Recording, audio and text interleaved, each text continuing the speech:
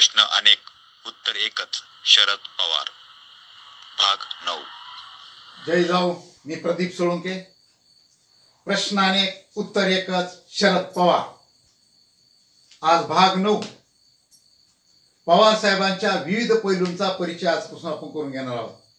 आज पाहणार आहोत त्यांची हुकमी झोप, त्यांची हुकमी निद्रा. असं म्हणतात की जे लोक क्षणाक्षणाचा वापर करतात ते लोक यशस्वी होतात. कबीर म्हणतात, कल करे सो आज कर, आज करे सो अब, पल में प्रलय होएगी बहुरी करोगे कब. ज्यांना ज्यांना कबीर समजले ते शिव होतात. पण आमचं उलट आहे. आज करे सो कल, कल करे सो परसो, इतनी भी क्या जल्दी है, जिंदगी पड़ी है बरसो. कसे शिव होतात लोक सांगा. पवार साहेब 12 महिने 24 तास व्यस्त आहेत, पण वेळेचं नियोजन आहे आणि त्यामुळे जबरदस्ती आई उच्च स्थानावर पोहोचले. रात्री किशी उशिरा झोपू द्या, पवार साहेब सकाळी 7 ला उठतात. 8 वाजेपर्यंत पेपर बातम्या अजून रेडी. 9 ला जेवढे लोक भेटायले सर्वांच्या भेटीगाठी, महाराष्ट्रभर कार्यकर्त्याला फोन आणि 10 ला दौरा सुरू. 10 ला दौरा सुरू झाल्यानंतर मग संपेल कितला सांगता येणार नाही. रात्री 1, 2, 3 किती वाजू द्या, दिवसभर वेळ सिस्टमला भेटी गाठी, दौरे, सभा, मिटिंगा आणि मग रात्री किती उशीर होऊ द्या, पुन्हा 7 ला तयार. ही परंपरा माननीय अजितदादा पवार साहेबांनी सुरू ठेवली. पवार साहेब 7 ला कार्यालयात बसले असतात. मी पवार साहेब अजितदादा साहेबांवर अनेक दौरे केले. सकाळी 7 ला मी डोळ्यानं पाहिलं रेडी. पुण्याला एक उड्डाण पुलाचं उद्घाटन सकाळी 7:30 वाजता.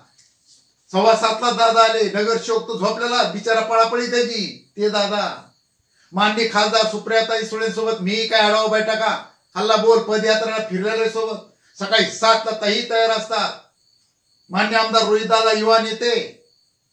आता मी लोकसभा निवडणुकीच्या कर्ज जामखेडच्या वक्ता सेलच्या वतीनं सभा घेताना त्याचा आढावा देण्यासाठी, त्याचं काय तिथं झालं ते सांगण्यासाठी जाणार त्यांना भेटायला गेलो. आम्हाला वेळ दिली. सकाळी 7 वाजता बारामतीला केवी केला. केवी करून आम्ही कार्यालयात त्यांना भेट दिली होती. आणि ज्यावेळेस आम्ही दादाला सकाळी 7 ला म्हणून भेटायला गेलो, 6:45 ला रोहित दादा तिथे येऊन बसलेले ते कार्यालयात. आम्ही परेशान. आम्ही म्हणलं दादा फार लवकर उठावं लागलं असेल तुम्हाला. तर रोहित दादा म्हणले मी बारामतीला पुण्याहून आलोय. आम्हाला धक्काच. म्हणजे 7 ला 6:45 ला रोहित दादा पुण्याहून येऊन आम्ही बैठकीला बसलेले दादा आम्ही डोळ्यानं पाहिले आहेत. पण आपल्या विनंती करणारे हा गुण आला पाहिजे. पण आमचं कसं आहे, आम्ही ठरवतो उद्या सकाळी उठायचं, मग अलार्म लावून झोपतो. आणि आमच्या अलार्मना आम्ही उठण्याऐवजी शेजारचे उठतात आणि दरवाजा वाजून आम्हाला उठे, हो तुमचा अलार्म बंद करा, आमची झोप मोडली. अरे आपल्याला अलार्म लावून झोप उठत नाहीत, म्हणजे अलार्म म्हणजे अल्लाह आणि राम दोघे आपल्याला आम्हाला उठू शकत नाहीत. आम्ही काय प्रगती करणार आहे सांगा.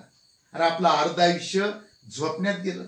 12 तास दिवस, 12 तास रात्र, अर्ध आयुष्य झोपण्यात जातं राव. उरलेल्या 12 तासात आम्ही दुपारी झोपून 1 ला झोपून 5 ला उठत, काय आपण आयुष्य यश होणार आहे. एक गीत आहे जुनं काहीतरी, बचपन खेल में खोया, जवानी नींद भर सोया, बुढ़ापा देख कर रोया, यही किस्सा पुराना है, सजन रे झूठ मत बोलो, खुदा के पास जाना है. अरे आपण कधी म्हातारे झालो आपल्यालाच कळत नाही, आपण काय इतिहास घडणार आहे सांगा. पवार साहेब ज्यावेळेस पुरी काँग्रेस आणि एस काँग्रेसच्या प्रचार सभा असायच्या, सलग 3 दिवस न झोपता, 1 मिनिट डोळ्यात पापणी न लावता झोपता पवार साहेब 3 दिवसाचे दौरे पवार साहेबांनी केलेले आहेत.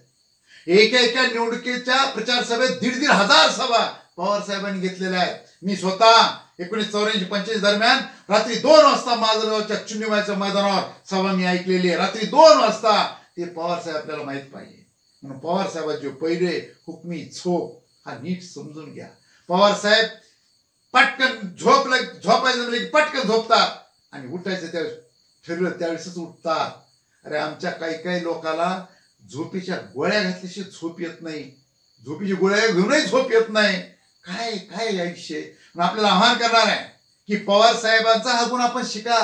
पवार साहेब जर प्रचार दौऱ्यात एखाद्या मतदारसंघात मुक्कामाला थांबले तर तिथल्या विरोधकाची मात्र झोप उडते. पवार साहेब निवांत झोपतात आणि विरोधकाची झोप उडलेली असते. त्याला माहिती आहे पवार साहेब इथं मुक्कामाला राहिले म्हणजे आपला कार्यक्रमच झाला. म्हणून हे पवार साहेब समजून घ्या. झोप माणसाच्या आयुष्यात अत्यंत महत्वाची. एक गंमत सांगतो.